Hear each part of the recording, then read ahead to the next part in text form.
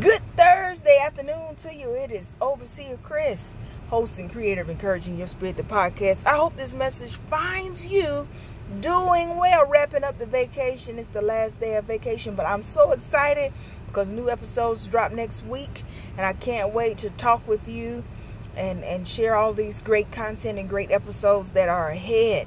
If you have any prayer requests or thoughts, feel free to send them to encouragingyourspiritpodcast@gmail.com. Something great that happened to me today is a great doctor's report. Today, I got a chance to go and follow up with my eye doctor in order to get fitted for contact lenses. For many of you know, I had a cornea transplant on my right eye as of August 18th, 2020.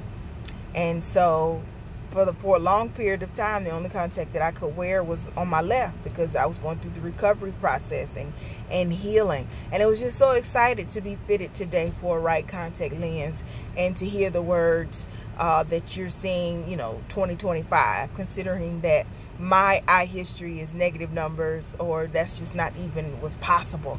But to be in a space and place where all things are possible, and you not only know that spiritually, but you can see healing, commencing or healing occurring in your body, in your vision. And vision is so important. At least for me, vision is important because vision for me has always been a challenge, ongoing with various strings of experiences, but to finally see healing in that area, not just because the doctor said, but to know it with the things that I'm able to see, and the fact that I'm not wearing a contact in that lens, I praise God for that.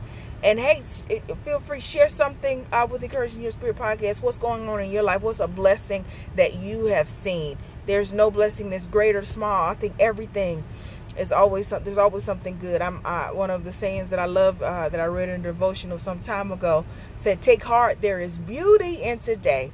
So it's always my prayer that we're able to see the beauty in it today, whether that's a doctor's report or just something that we're positive or thinking about that makes us smile. Relish those things.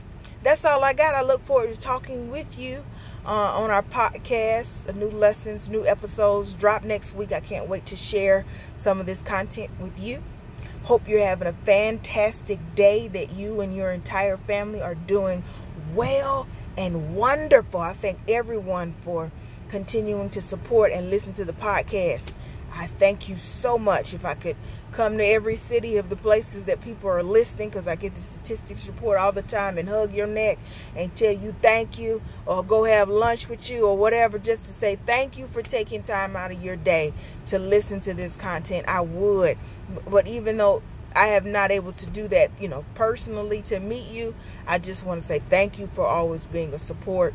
Thank you for listening. Thank you for every time you downloaded a podcast. I never take it for granted. I thank you. Hope y'all have a great rest of your day and that you have a wonderful, excellent weekend. Talk to you on the podcast next week. Love ya.